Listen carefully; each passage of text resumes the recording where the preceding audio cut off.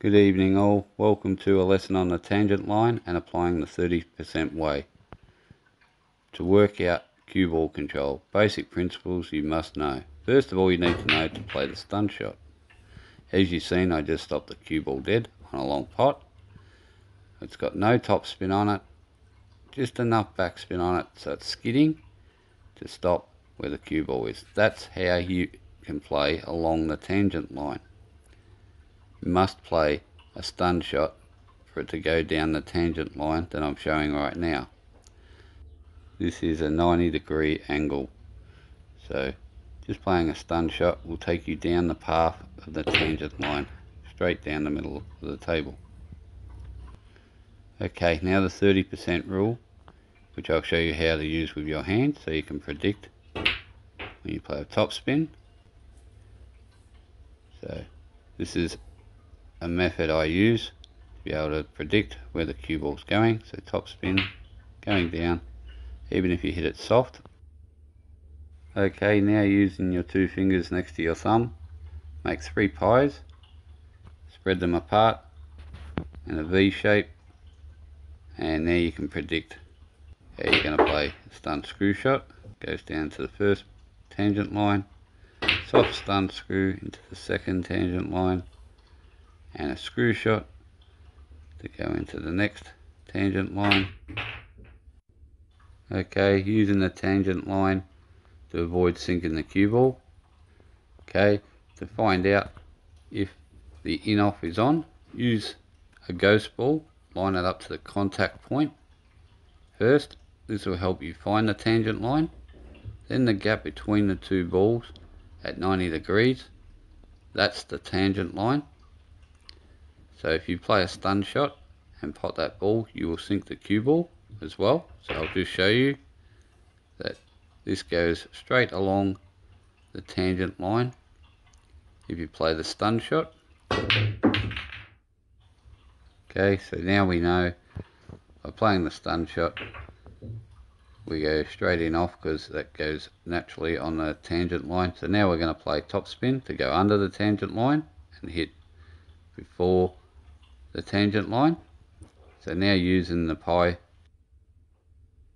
30% rule, you know you'll go in along that area just under the tangent line. Okay, so top spin to go under the tangent line is how to avoid the in-off.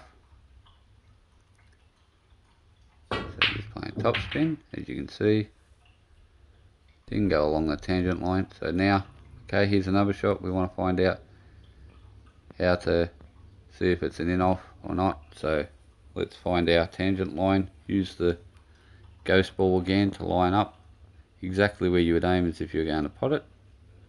Line the ghost ball up, and now let's see where the gap between the balls line up. The tangent line's pointing straight at the pocket, so that tells us if we play a stun shot, the cue ball will go along the tangent line and sink the cue ball too. So okay, so we know if we play top spin we miss the in-off. Now we go below the tangent line. Now we want to go above the tangent line. Okay, so we know stun goes in off, so we want to go up high. So we use the 30% rule to go above the tangent line. So use a ghost ball again to find the tangent line. The gap between the two balls is lined up to the pocket. Okay, there's your 30% rule for top spin. Then there's your stun shot, straight in off.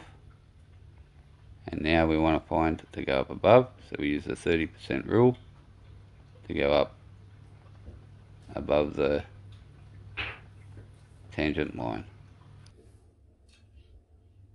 Okay, play a stun screw shot to go above the tangent line, or hit low on the cue ball to get higher on the tangent line. Okay, now we have a thinner angle, so now here's the tangent line, still stays the same. Use the pie 2 fingers again for your 30% rule to go below the tangent line. As you can see, 30% rule, so it'll go just towards where my cue was. or just inside that, so we know where the cue ball's going. So top spin, nice and easy along the tangent line. But take into account with pace, if you hit the cue ball hard, it'll stay along the tangent line longer and throw the cue ball wider. So this you have to take into account, the pace that you're playing the shot. So as you'll see, this will go wider than the last one because I played it with more power. Okay, remember pace comes into account. So hopefully you enjoyed this video. So watch this one to finish up. Goes down the tangent line and stays on there longer. Thanks for watching. See you soon.